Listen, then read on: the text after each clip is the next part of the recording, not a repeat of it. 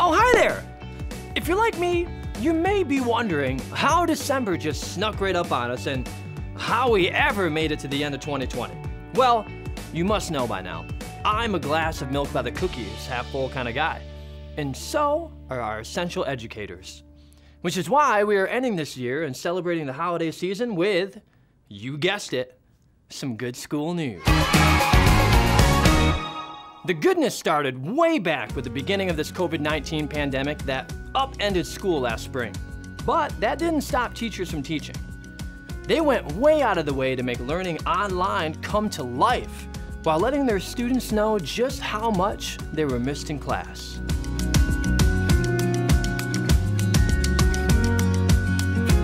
Even over the summer, they supersized opportunities to keep learning alive, bringing hundreds of courses, including Intro to Ukulele, to kids who missed school and were ready to try something new.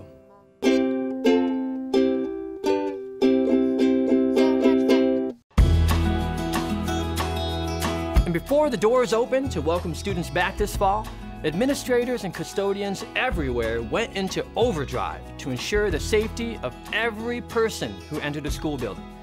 Like the Grand Rapids Public School handyman team, Brad and Brad. When they found out what it would cost to buy plexiglass barriers to protect people, they decided to build them themselves, like hundreds of them. Other support staff stepped up big time too. Check out Southeast Kelloggsville Elementary custodian Quentin Doxey. He takes his job seriously.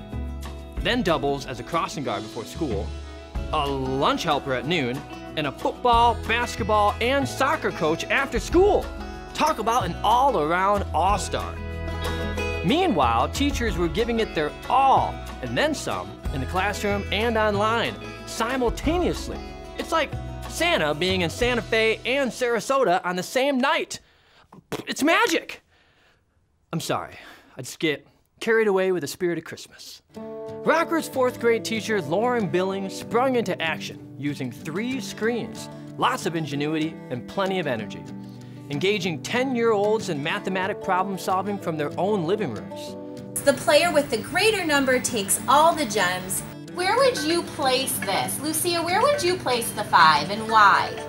When you add it all up, educators have probably never worked harder. Put them all on the nice list this year, Santa. High schoolers in East Kentwood weren't about to wait for the man in red to arrive. They took teacher appreciation into their own hands this fall. Watching their instructors juggle in-person and virtual instruction inspired sophomore Jeramonte Wilson and his student council peers to honor 15 teachers, chosen at random with their gratitude. A flock of them followed Freddie the Falcon into classes to bestow thanks and brighten teachers' days. Thank you! Oh, you're awesome. In Northview, East Oakwood Elementary, Sydney Warner saw that lots of nonprofits in the community could use a little love too. So she set up a lemonade stand and served up enough liquid sunshine to donate $1,000 to the Diatribe Poetry and Spoken Word program. Her donation kept the program going through a tough stretch and earned her a philanthropy award from the West Michigan chapter of the American Fundraising Association. Did I mention that she's in 3rd grade? Amazing! You know who else was awesome this year? Mother Nature. Teachers from Kent ISD took learning outdoors to plant trees to help the watershed, restore land with native plants and trees for eco-friendly outdoor learning in Sparta, and at Cedar Trail School in Sparta, they combated the pandemic by combining art, music, phys ed, literature, and technology in one outdoor rec program. 4 teachers outside all day, every day, which is right in line with the learning at C.A. Frost in Grand Rapids. We go out twice a week all year long. There's something nature offers all seasons of the year. I learned a lot that being outside is very important. Our Education Everywhere partners are also reinventing the way they reach out educationally. Grand Rapids Public Museum created after-school classes to give kids hands-on experiences with historic artifacts to enhance their classroom and online lessons. While Kent District Library created a one-of-a-kind satellite branch at Godfrey Lee's Alternative High, where a library had never been before. Talk about the gift that keeps on giving. And in this year, where many gave up so much, there was one thing students at all three Forest Hills high schools just couldn't do without. Hear for yourself. My life goes on in endless song of upward salutation.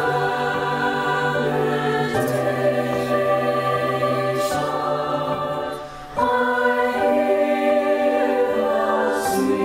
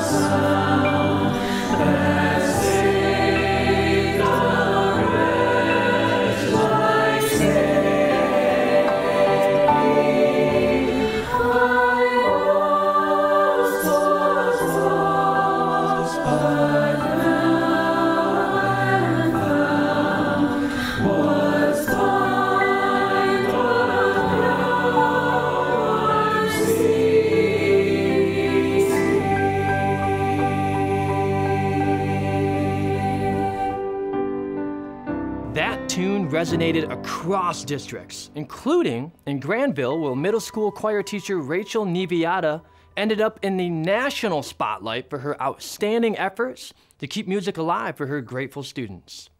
Music is just, it provides that outlet for students, and that's really what I wanted to be able to do for my students, was to give them that outlet to be singing this year.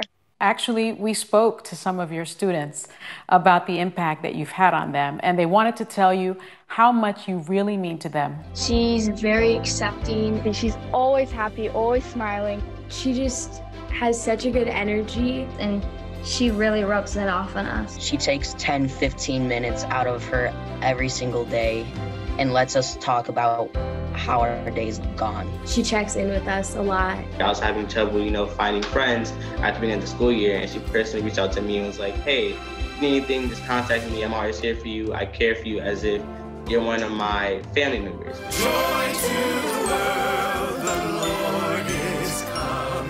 Let earth receive her King. Let every heart prepare him room, and heaven and nature sing, and heaven and nature sing, and nature sing, and heaven and nature sing. Oh, I loved it. On that note, it's easy to see how nothing will stop students from learning, teachers from teaching, and schools from making a lasting impact on the lives of everyone involved. As we celebrate the holidays and look forward to 2021, let's keep sharing some good school news.